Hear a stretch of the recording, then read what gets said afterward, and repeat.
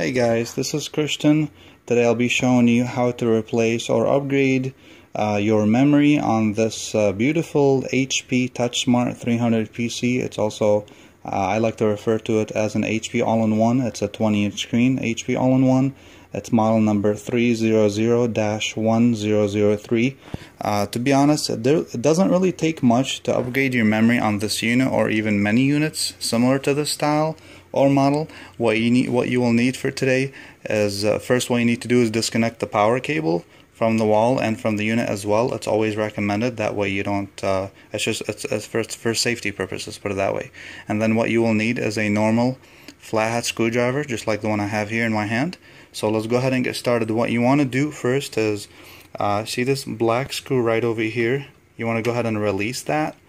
You want to have the unit. This is much easier done. You'll have a much better, how can I say this? You'll have much better control if you set this unit flat down on a flat surface, like on a computer table or really any kind of table, on a hard flat surface. Preferably it's a hard surface, that way it's not going to get scratched or anything, and then that way you can apply as much pressure as you can to release parts and whatnot. Okay, so I've already gone and unscrewed this black screw right here.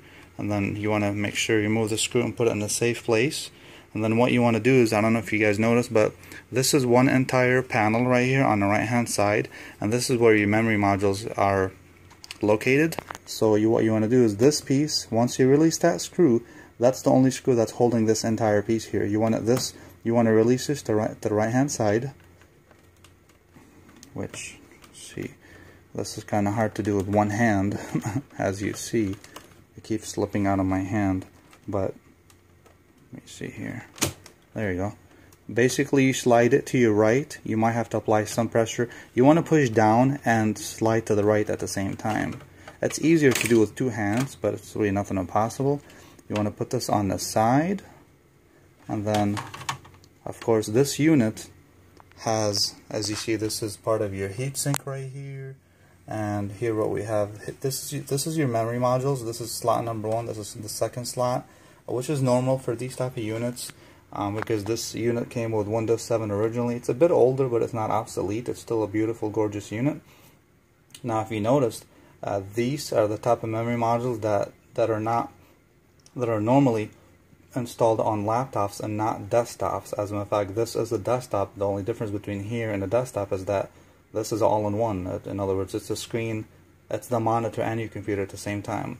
So once you upgrade memory, you'll be searching for, I believe this type of computer, at least this model, takes a DDR3 type of memory.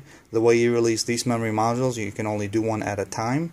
You release these two metal, kind of like brackets in a way. But the way you do it is you push this one to the left, you push that one to the right. It's easier to do with, you can do it with two fingers, and you will notice the memory module will be released up automatically, and then you basically slide this out. If you look here, this is a 2 gig module.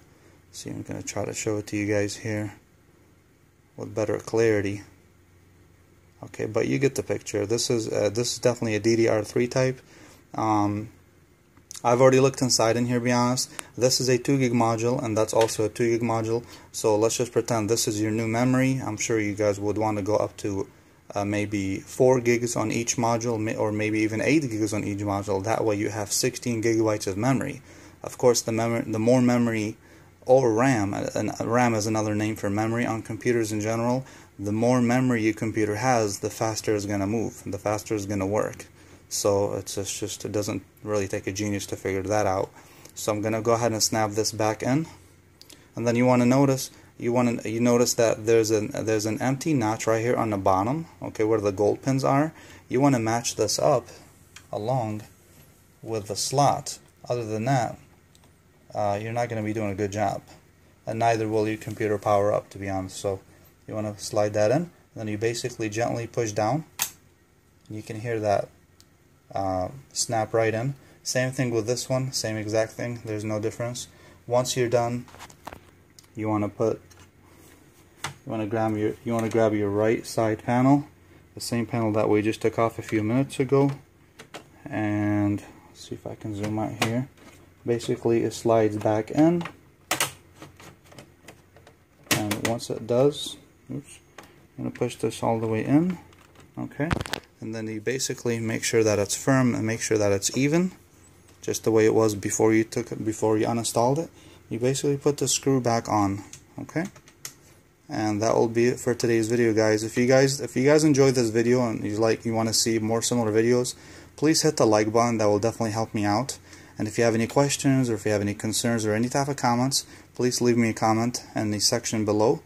And then if you like these type of videos and you want to see even more similar videos, how to upgrade and how to fix your own computer, please go ahead and subscribe to my channel. That will definitely help me out. Again, my name is Christian, and thank you for watching. I will see you folks next time. Take care.